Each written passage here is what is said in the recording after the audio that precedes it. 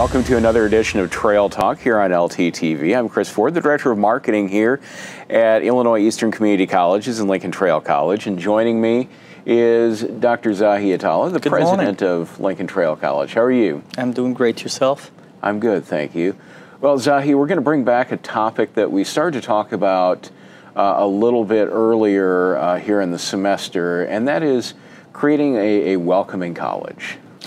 Yes, the challenge that we and every other institution of higher learning that we've had is how can we change from a model that's rooted in prior centuries' approach to learning, which is only a select few have access and the privilege, to a model where we're welcoming and we're meeting the learners in their diversity of learning as well as their personal diversities.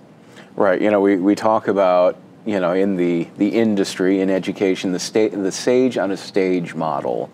And that is, you know, the very traditional, your expert is going to lecture for the entire period, and the students are going to take notes the whole time, and that's what it's going to be. But that's not how everybody learns. That's very true. Whereas in prior centuries, that was the only model, and if you didn't fit it, you're out. Nowadays, because of the need for workforce and economic purposes of higher education across all the swaths of our economy, we need to meet each and every person as individuals in their learning styles and learning capabilities, which means that it doesn't mean that we have to tutor each individual. It means that we have to think and adapt our techniques and approaches. Rather than being the sage on a stage, why not take the approach of a guide on the side? Sounds pedantic, but the differences are drastic, especially when it comes to students and their success. Well, and one of the things I think about with community colleges like Lincoln Trail College and where we're able to really excel is in our career and technical programs, and that is the idea of learning hands-on. You go into those programs and it isn't all lecture-based. You're going to be doing the same kinds of things you'll do once you get out and begin your career. That is absolutely critical. Kinesthetic learning is something many in our community are blessed with, whereas others are auditory and others are visual. But it's not monolithic in the sense that sometimes, depending on the topic, you might learn better with your hands versus listening, and a different day it could be the opposite. So we need, as educators, we need to consider, kind of like you folks in the world of communication, how to get the message best to our consumers.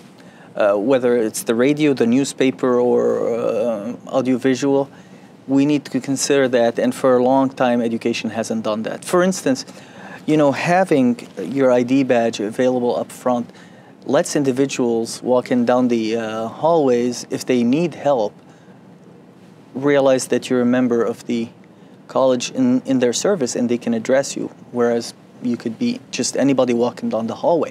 So it's not just what happens in the classroom, it's how we think about learning all over our institutions, in our communities, through our website, not just a repository of information for people, but also a place of learning.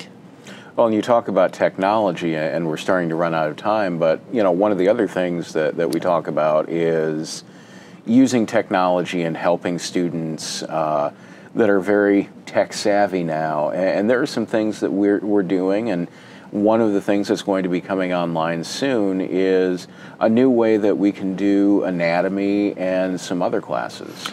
You're so right. Actually, you and I were yesterday talking to the hospital folks about simulators. Having those experiential opportunities available to all learners, whether they're in the K through 12 or they're in the workplace, as well as our students, so they can do and redo things as often as they need to. If we think about surgeries, You can perform them on a simulator hundreds of times until you perfect your skills, but you can't do it on human beings.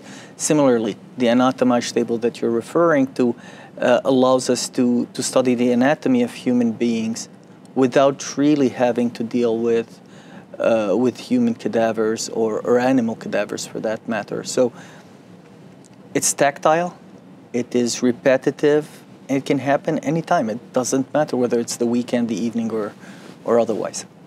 Yeah, and it's great, again, the whole concept, meeting people where they're at to help them with their education.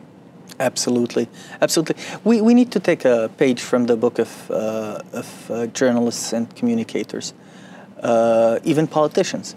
They don't say the same thing in every locale talking to every audience. We need to shift from our mentality that people have to be at our standard and be prepared for us to how can we help people get to the learning that they need.